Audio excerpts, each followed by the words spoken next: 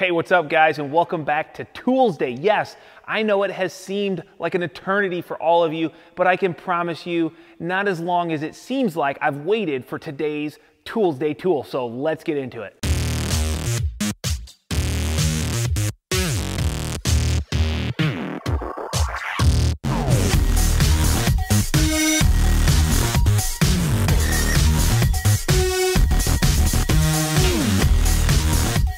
Can you guys believe that it is finally here, the Milwaukee cordless framer? I feel like we found out about this like a year ago.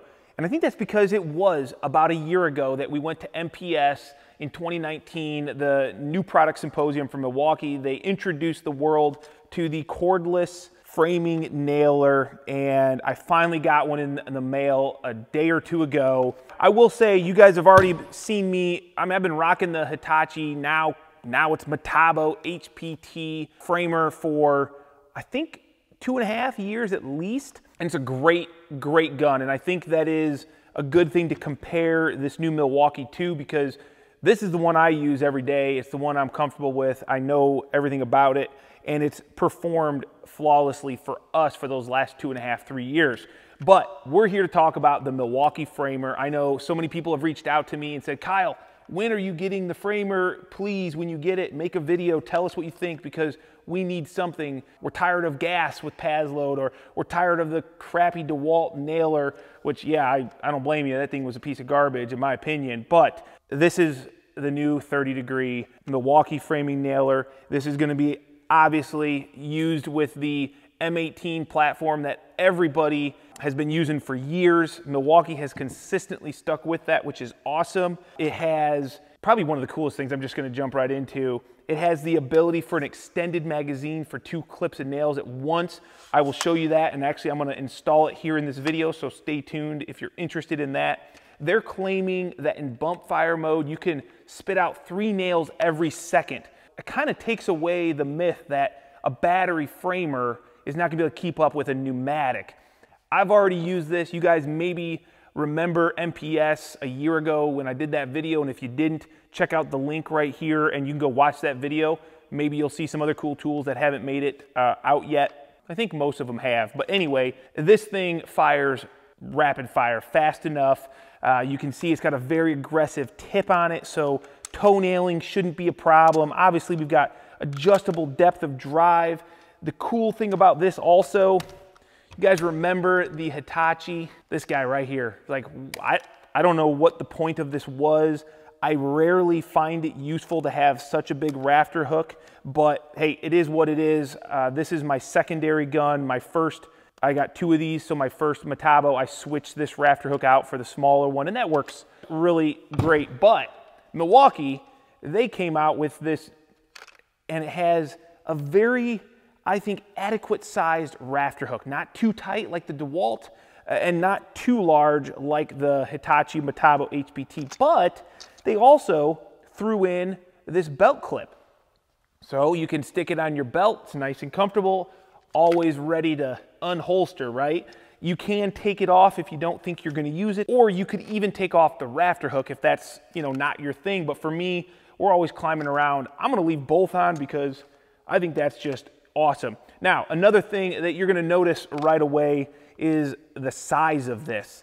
Yes, it's heavy compared to a pneumatic, but I think not having a hose attached to it, always pulling and getting caught, you're gonna have a sacrifice, and that is weight. But there's a huge difference between, the cylinder or the head size of these 2 guns. I would say in general, the weight, this isn't lighter. If anything, it could be a few ounces heavier. I don't know. I don't have those logistics in front of me, or those statistics, sorry. What else do we have on this? Oh yes, this is another key feature that I think Milwaukee hit the head on the nail, is the location of their control panel. So we do have our on-off button. We've got our selectable mode button. So you can either do your contact fire, which means you have to depress the trigger before you pull, or depress the tip before you pull the trigger, or you have your sequential bump fire, which means you pull the trigger and you're gonna shoot out 3 nails per second. This one thing that I never liked about the Metabo was the location of the controls. You could never, you know, if the sun was out, you couldn't see if you turned it on or whatever. So that's a great, I think, upgrade from the Metabo to the Milwaukee. Other than that, man, it's a nail gun. It's cordless. You're gonna spend either $350 to $450, depending if you're just buying the tool or if you're buying the entire kit, which comes with a 5 amp hour battery. And the extended magazine that I'm gonna show you is another $70. Let me grab that. So here's the extended magazine. I haven't even opened it yet. Figured I'd do that with you guys here for the first time. Because let's be honest, that is another thing that stunk about this, or any cordless gun, is it goes through a clip of nails really quickly. Well, now you'll be able to put 2 full clips in and go about your business. So I think we're gonna go ahead and just swap that out real quickly because I just want that on, and I think that's how I will always use this, so there's no sense in really getting used to it with just a single clip. All right, so this is a pretty simple change. I've not done it, but it looks identical to the Hitachi Metabo. We got a couple bolts here and a bolt here in the magazine, and I find that the Milwaukee has the exact same thing.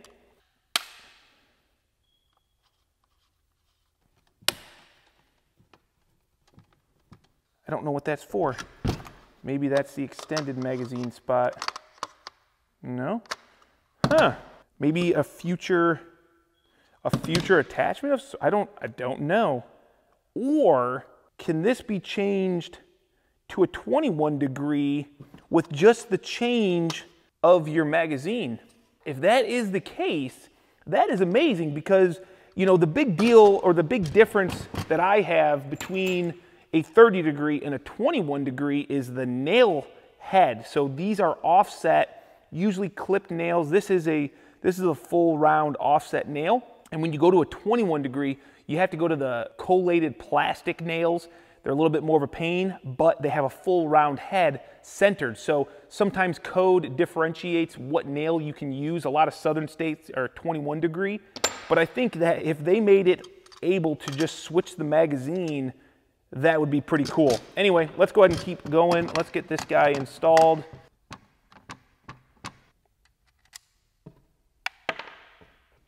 Okay, now you can see the difference between a real magazine and this little one that is, I swear to God, the saying on my job site, me and Greg are always saying, it never fails, I'm out of nails. Because every time I'm going to nail a key part of a build and I'm holding it precariously in a position that is awkward and I go to nail it, I'm out of nails. Now that's still gonna happen, but it should happen half as much. So anyway, enough talking, okay? I don't think there's really a whole lot more to say about this. You guys probably wanna see it fire. You wanna see it shoot 3 seconds or 3 nails per second.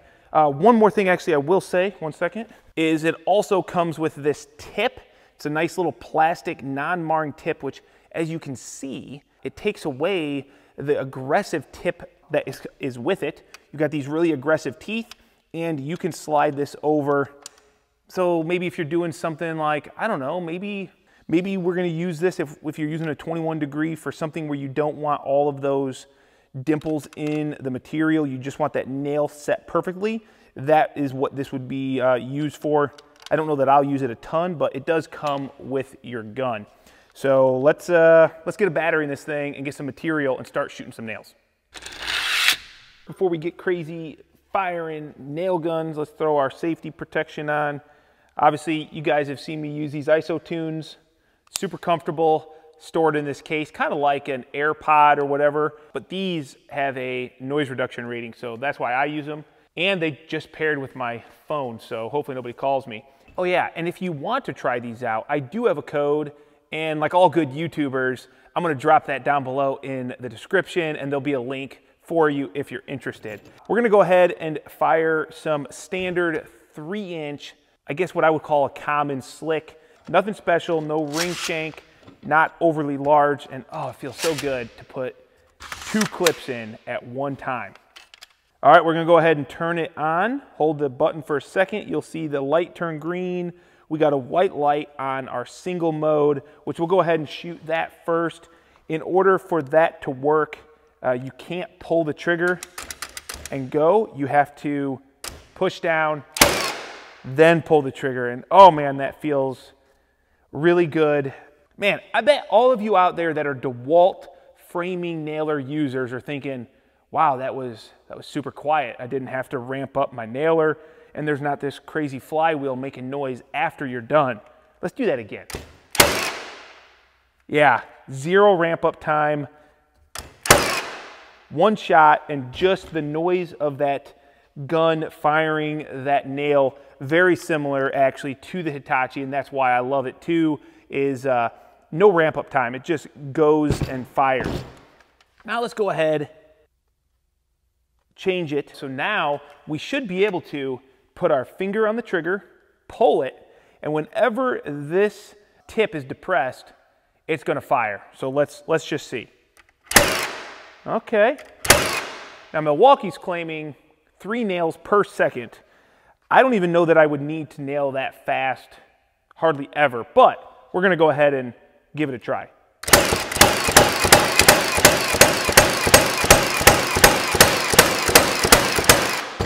Okay, did you count them? I didn't, but holy cow, this is just cedar, and I'm using it just really for the surface area so that I had enough area to pop a bunch of nails. It's soft. We'll get into some harder woods later. Let's throw in some ring shank nails. Come on. Okay, first we've got just some 3-inch ring shanks. Let's go ahead and just shoot a couple of them.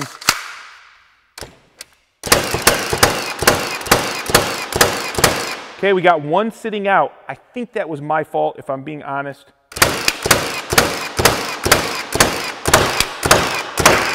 Because look at that, I just fired it directly into that knot and it sunk it in, no problem. My problem was there is a, I don't know, it's like a timing, so you can't just go crazy. Actually, I'm out of nails, but you can kind of feel the motor working and how it's supposed to, the timing of how it's supposed to work. Do you hear that? It's kind of like a, it's kind of a feeling, I guess, but you can't just, because the timing is off, and I don't know what carpenter is ever gonna nail like that, so I don't think that's a big deal. Okay, now we're gonna go ahead and throw in some 3.5s because this says it will drive 3.5s. And these are 3.5-inch ring shanks. Literally the exact same depth. Now it's time to get some harder wood other than cedar. All right, there we go. We've got our oak. This is pallet oak, super hard, dense wood. It's not like the hardest. I mean, I think a lot of guys are gonna wanna see maybe how it performs in LVL, double LSL, whatever, that engineered lumber. Maybe I'll have to do that on site because I don't have any, but we've got our 3.5-inch ring shank nails, and let's see what happens.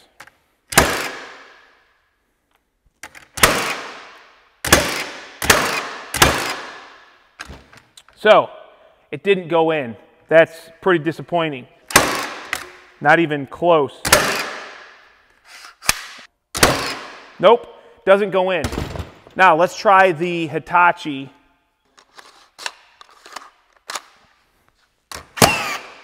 Okay, same thing. Like I said, this is dense oak. I knew it wasn't gonna go probably no issue in. I did expect it to go a little bit further. Let's try some 3-inch ring shanks before we work our way down to some slicks, which I know should go in.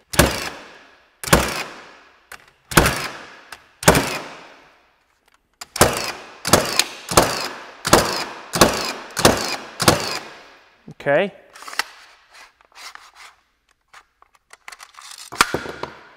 And now for some 3-inch slicks.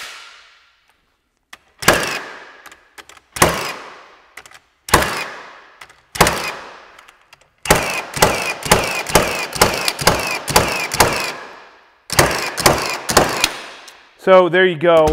You're not going to drive these into hard oak 3.5-inch ring shanks. But honestly, I didn't expect it to be perfect, but I expected it to go a little bit better than that. But that tells you that this test is not set up for success. This is showing you real life. If you're going to be nailing into pallet wood, probably don't use 3.5-inch ring shanks. But if you do have to connect some oak framing, you should be fine with some standard 3-inch slicks. Yeah.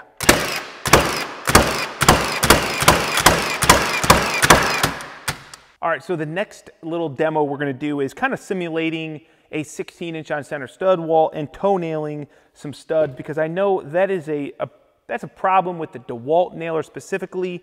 The Hitachi, you can do it, but it does have a somewhat restricted, what I find, toenail ability. And one thing that I think they fixed here on the Milwaukee, it's a much more aggressive tip, and it's a lot longer. So you could probably see the difference there. So let's go ahead and we're just gonna real quickly here, just kind of showcase. I mean, zero issues there. Setting those toenails just perfect, and you'll see that there's plenty of room. You can even get completely in between a stud bay, no issues. Left and right, grabs the material, and you can do a good job there. So good job, Milwaukee, on that. And while I'm here, let's go ahead and I'll throw this tip on just to kind of showcase the difference. First, I'll just pop a couple nails here, and you'll see the tip where it digs into the material, not where the nail is, but where the tip is. Let me be safe here and pull the battery out. Otherwise, I know someone out there is going to remind me of my lack of safety, and you should. I appreciate that.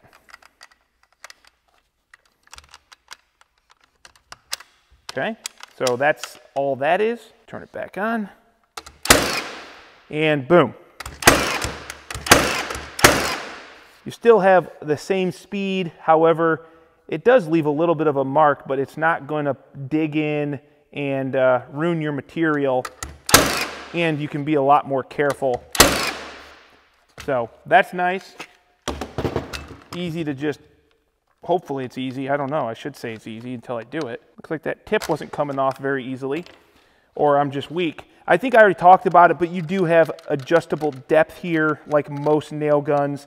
I probably, if I was using it in this material, I would adjust it because it's sinking them in pretty hardcore.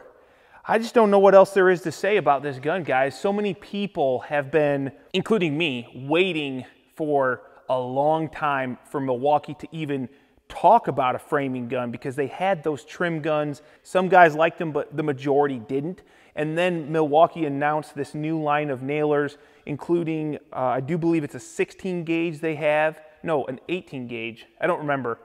I don't have it, but they have a crown stapler, which I now have, and the framing nailers, and they work amazing. So good on Milwaukee for going back and listening to the problems and not just rushing to market a tool that had a need, but waiting, developing, and coming out with, I think, a great tool. They could reduce the weight. It's definitely heavy, but it's not out of its class. Every other, cordless battery-powered framer is the same way. But once you have this, you're never gonna worry about gas. One thing I will say is that I've had this nailer for, I do believe it's almost 3 years. Since they came out with it, I got this nailer before it was even on the shelf, so it was early on. And just this winter, I sent it in for service because it was not firing as well, because there's a sealed cylinder in here with some gas. I do believe that the Milwaukee is very similar, so I'm assuming that after a couple years of hard use, I'll have to service this. It's no different than any other nailer, and Milwaukee has good service, just like Hitachi, Metabo, whatever. So I'm not too worried about that. I love the fact that I don't have to buy gas repetitively. I don't ever have to change out gas because it never fails. You're always out of it when you need it. And it works with all my other Milwaukee tools. So I'm gonna say good job, Milwaukee, but like always, I need to get this out on site. I need to use it a lot more and long term before I really feel good about saying, go sell all your other nailers and buy a Milwaukee. This is proven. I've used it for multiple years and had great luck with it. Shot thousands of nails, but I do believe that this is probably going to be a pretty sought after tool for a lot of framer sites because it fires just as fast as any pneumatic you're ever going to need. It's going to perform as well. I ain't worried that it didn't fire those 3.5-inch nails into the oak because I don't do that. I like the rafter hook. There's just a lot of good about it. But like always, go check me out on Instagram at RRBuildings, and I will be using this out on site more in depth. I'll give you my real feel as I develop them and as I learn more about this nailer. Maybe I'll throw a link down to Acme Tool or something. If you've been waiting for a long time like most people, go check it out, and I'll catch you guys on the next video. Thanks a lot. I am in the single fire mode right now, which doesn't do anything until you pull the trigger. Okay, that was a botch. My bad. I'm just gonna start that over, okay?